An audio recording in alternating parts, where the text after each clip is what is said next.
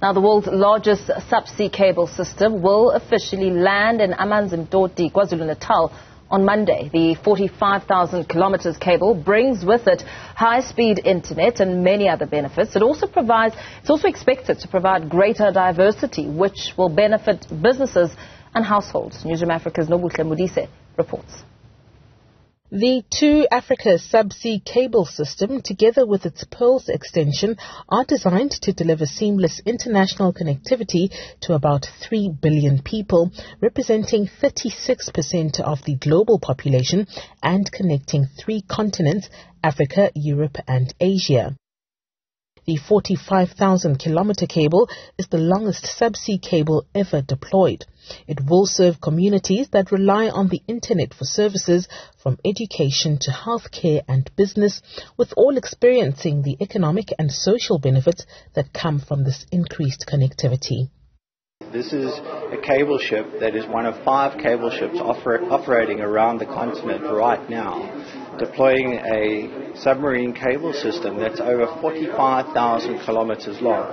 To put that into perspective, the circumference on the Earth is less than that. So you could wrap this cable right around the Earth. And this cable connects South Africa and the African continent back to Europe, the Middle East, India, and the rest of the world. It's really the fundamental building block, the real core of the internet that underpins all the applications we all use when we enjoy our internet.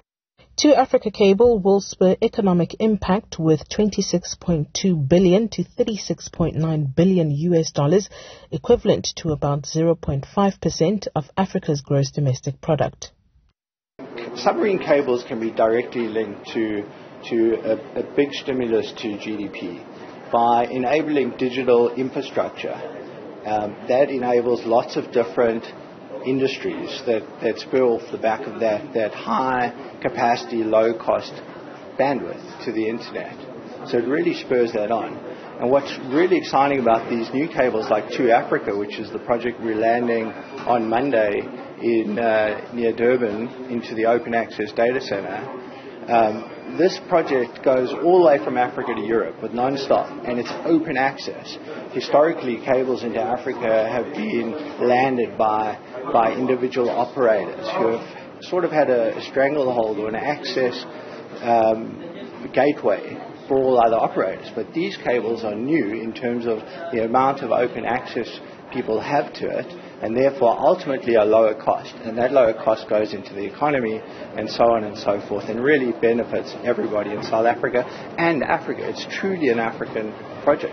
The cable will implement new technology, the SDM1 from ASN, allowing the deployment of up to 16 fibre pairs instead of the 8 fibre pairs supported by older technologies. This will bring with it much greater and more cost-effective capacity. We're mainly in charge of the cable parts which connect South Africa to Mozambique, going up more north to countries like Egypt, Jordan and so on. So we are actively connecting several cities in South Africa. We did already in Duinefontein, IJsselfontein. Now we're going to a place close to Durban. And we also connected the cable in Port Elizabeth. By the completion of the project in 2024, the Two Africa cable would have extended to 46 locations.